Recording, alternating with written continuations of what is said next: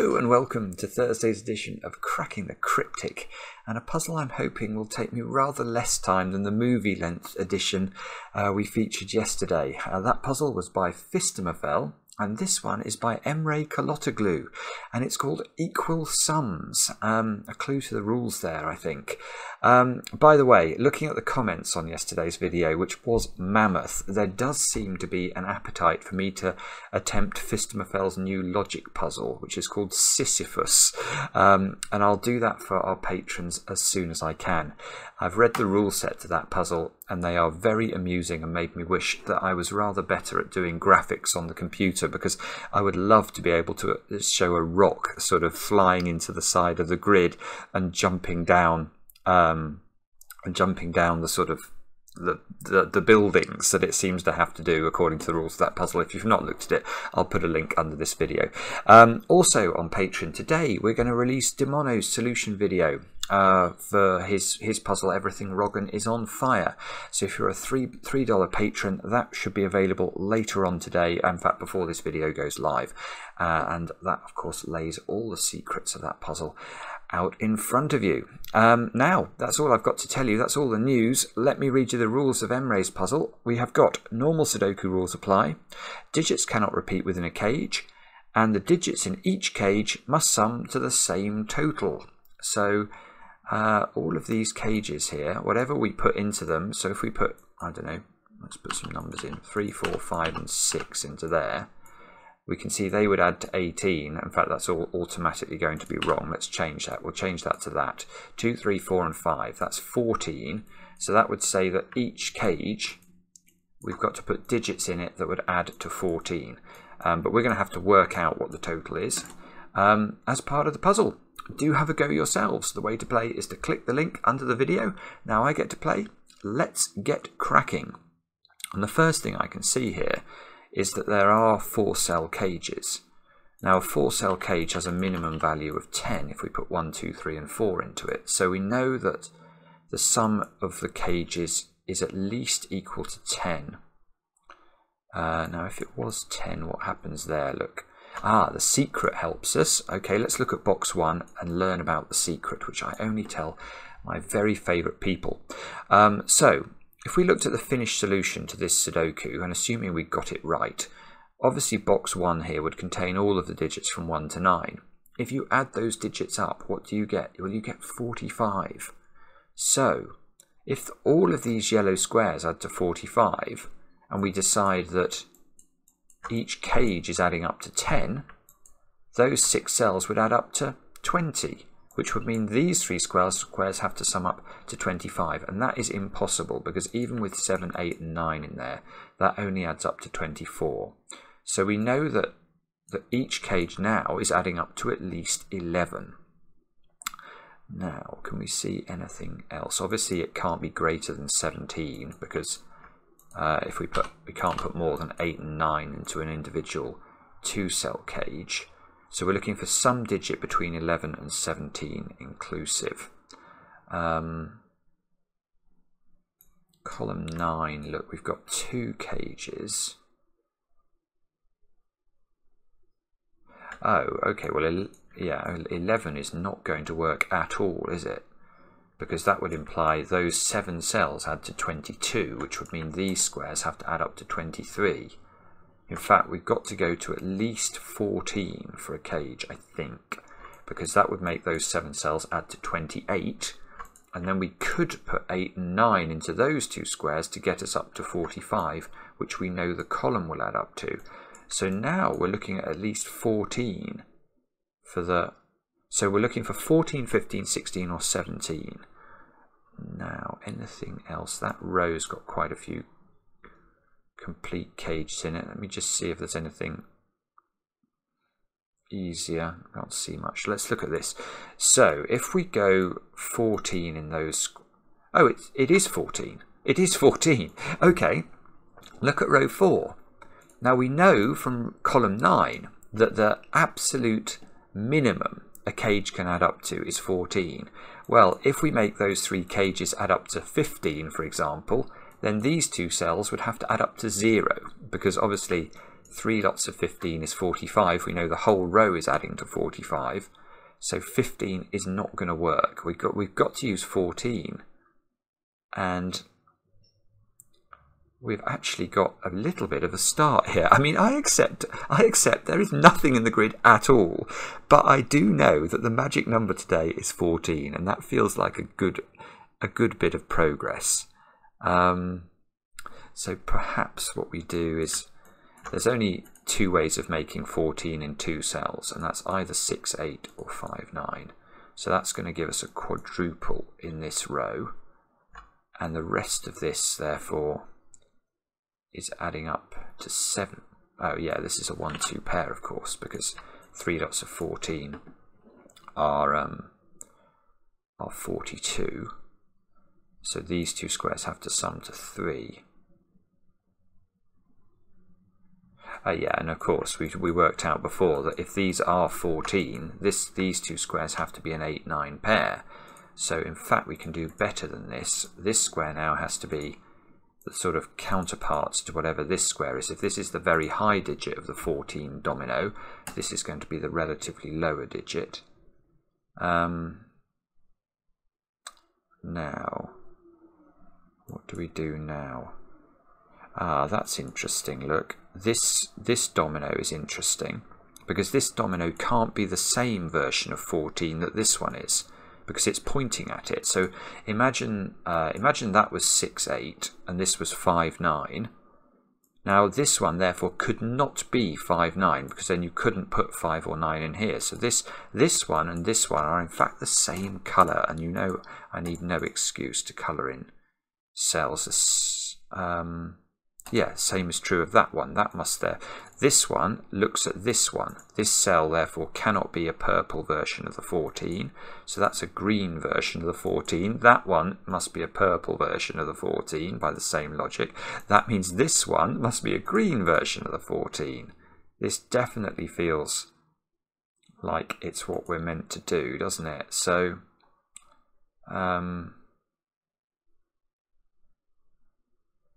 now, can we just convert this into something helpful? We can.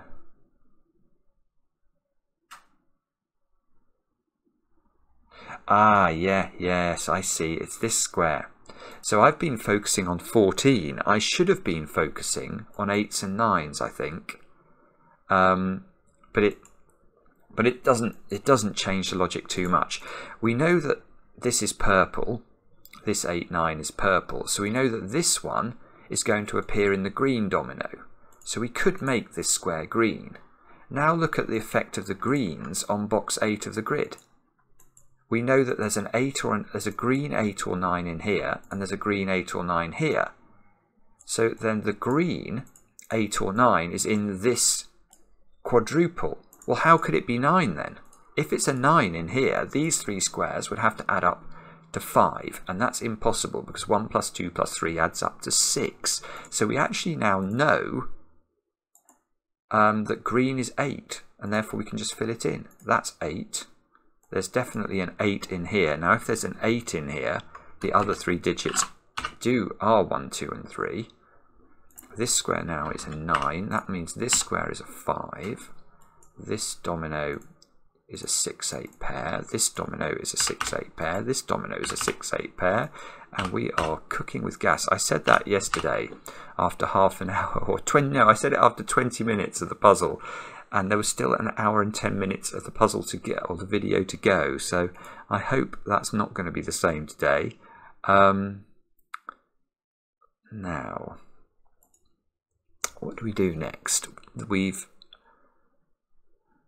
These squares now have got to be 3, 4 and 7 just to complete row 4. Oh dear. It was going so well. Oh, come on, Simon. What on earth do you do next? Hang on.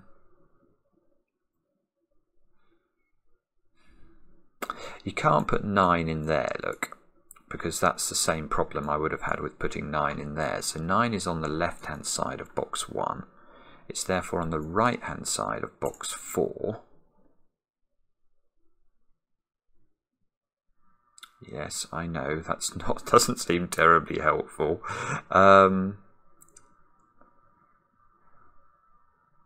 Can we...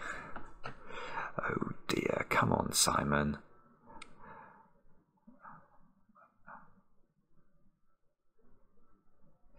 I feel like it must be relating to the 9s. Maybe that's not right.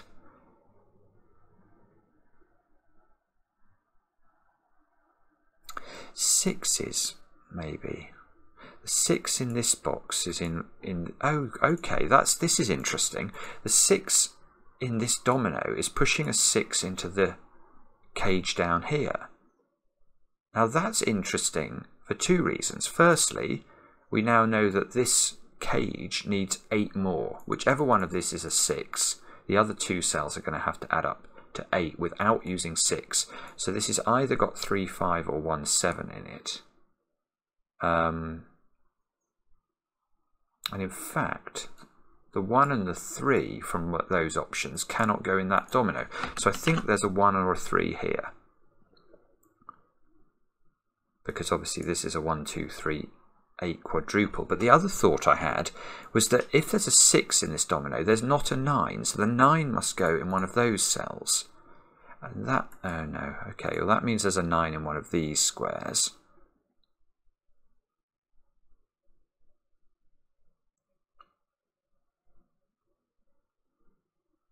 Which means there's a 9 in this domino, because however we arrange these 9s in the finished solution, imagine this was a 9, well then you can see this is going to be a 9. Now the only other state of affairs that could exist in the finished solution, just thinking about this box for a moment, if this is not the 9 would be here, and this would be a 9. Either way, there's definitely a 9 in one of those 2 squares. So this cage is a 9, and then 2 cells that sum up to 5. So that square's got to be 1, 2, 3 or 4. The 5 in box 5, because there's a 5 here, look, is not in this cage, or you have to make, it would have to be a 0, 5, 9 cage. That won't work. The 5 is in there. Oh, that's lovely actually, look at this. So now, just using the sort of geometry of the cage and the fact that the 5 cannot join a 9 in this cage, then the 5 in box 5 is forced into this cage. Now once the 5 is forced into this cage, it cannot have a 9 with it because it's a 3-cell cage. So the 9 must go there in box 5, which means there's a 9 pair there. That's very clever. Although that means this square is a 1, 2, 3 or 4 to be the counterpart to this one.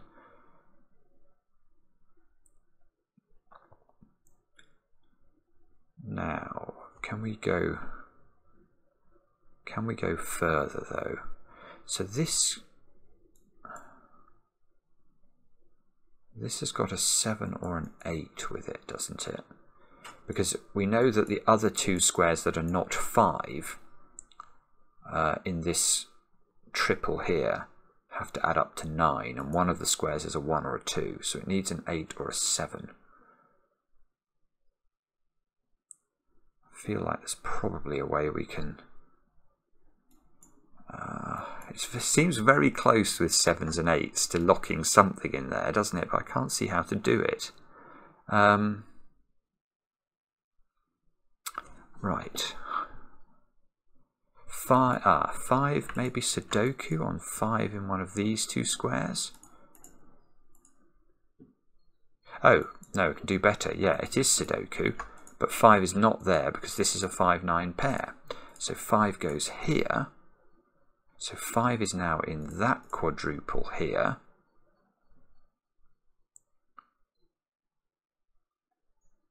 And now, actually it's the same for both of these, but these are quadruples adding up to 14 that contain a 5. So the 3 cells that are not 5 sum to 9.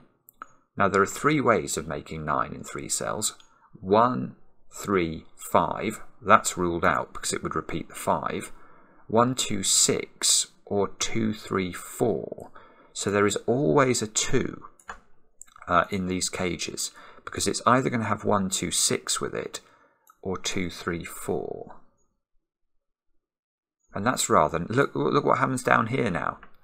Now 2s are locked into those 3 squares in box 7, and these 4 squares in box 8. How many 2s are there in this grid, in those 2 rows? It's not a trick question. If we look at the correct finished solution, there will be 1, 2 in row 7. There will be 1, 2 in row 8. So there are 2 2s. So what we can't do is put any 2s in those 6 squares. If we were to do that, there would be 3 2s altogether in rows 7 and 8, and that would be Wrogn. So the 2 in this box, look, has to go there. That doesn't unfortunately resolve this 14 cage for us. So we've either got, this is either 1, 2, 6, or it's 2, 3, 4. Ooh, getting prodigious levels of pencil marks in there. This one, this one's better because it can't have 6 in it. So this one cannot be 1, 2, 6, 5. It must be, this one must be 2, 3, 4, 5, I think. And there's no 5 in those cells, obviously. These squares are now known. Oh, I thought I made a mistake there. I was like 1, 7 and 9 don't add up to 14, but they don't have to because they're not in a cage. So that's fine. Now, what does this mean? Let's get rid of the 9 pencil mark in this corner there and have another stair. 2, 3, 4, 5. We've almost got a quintuple going down there. 7, 9. 7 must be on the right hand side of box 7, therefore in those 2 squares in box 4. And can we do better than that?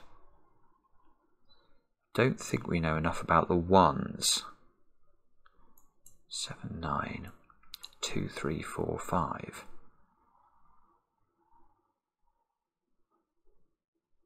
6s and 8s, that's not a 6.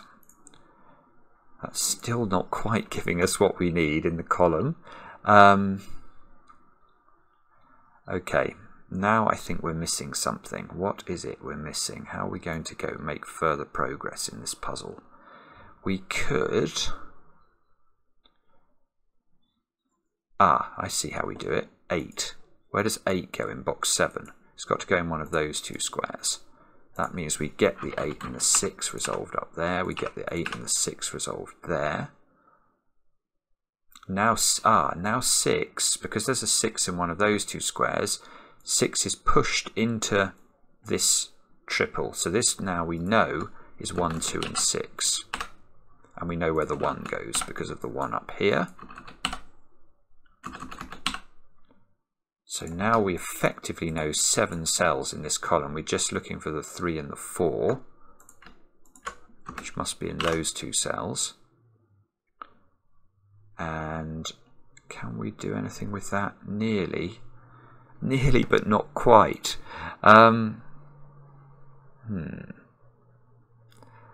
Okay. It must be about to crack, surely.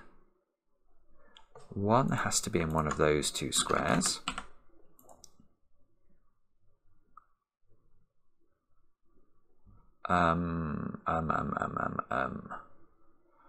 Okay, so maybe we can do something. Can we do something with 8s in this column? No. Can we do something with 2s?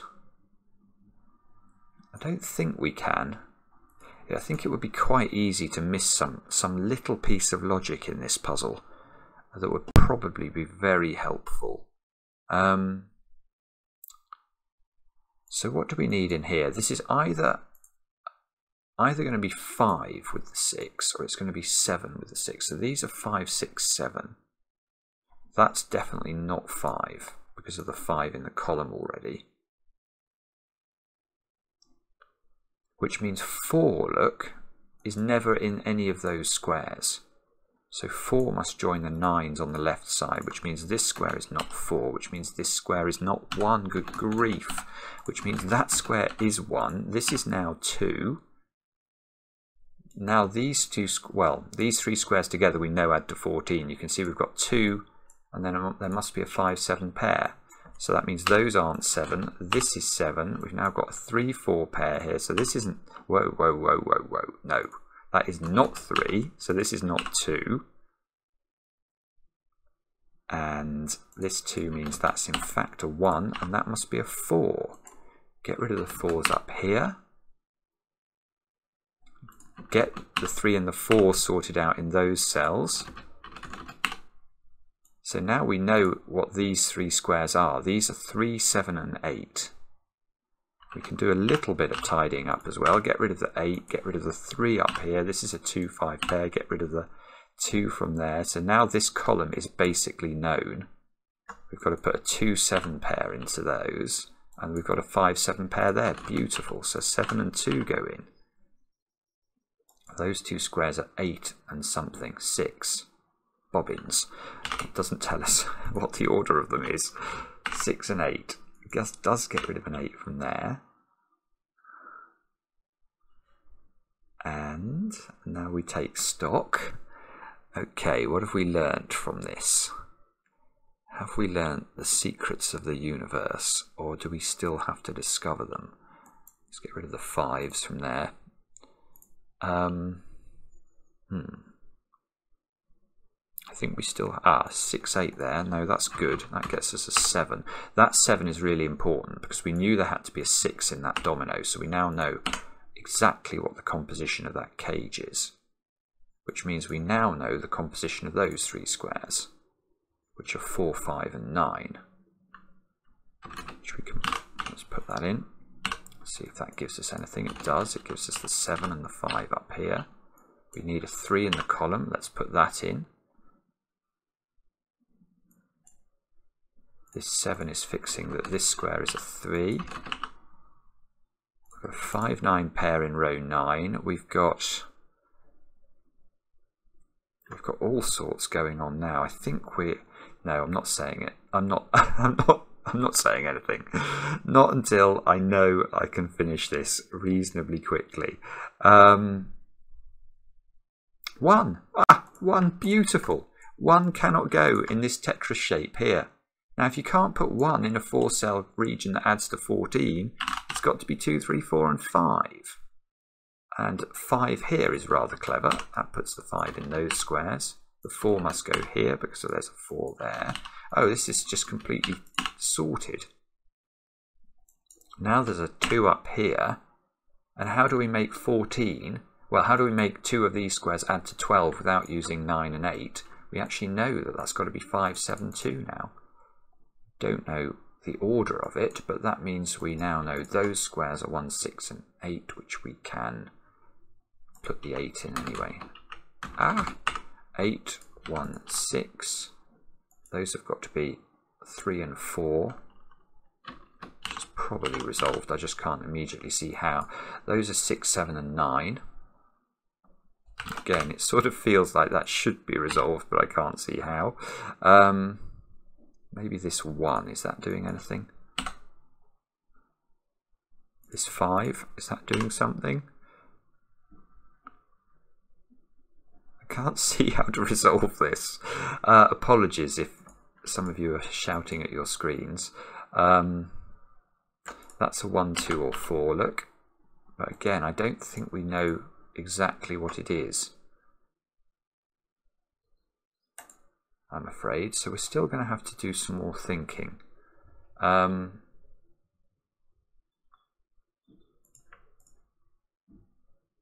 That square's interesting because look what that sees in the column. It's got the gaps in the column are 3, 6, 8 and 9. Well, that's 3, 6 and 8 there. That's a 9. Oh, that's huge. So that gives me a 9 and a 5 and a 9 here. This 5. Oh, maybe it's not actually tidying everything up, but it seemed like it might do. Come on, come on. Ah, no, this 9 is helping down here, look. Yes, yes it is. There's a 6 and a 2 we can now do. Now there's no 2 in those cells.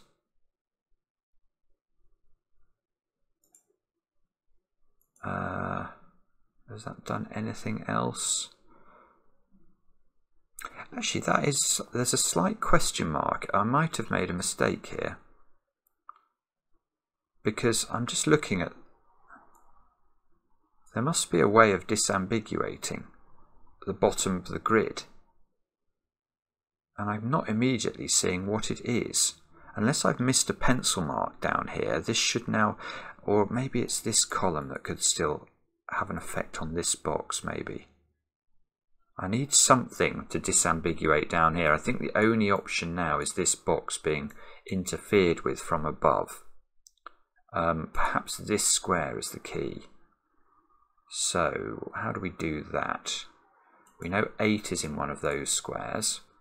In fact, look, if we look at those squares, that's a 3-8 pair. There you go. There you go. This square, if that was a 3, what would we put in this square?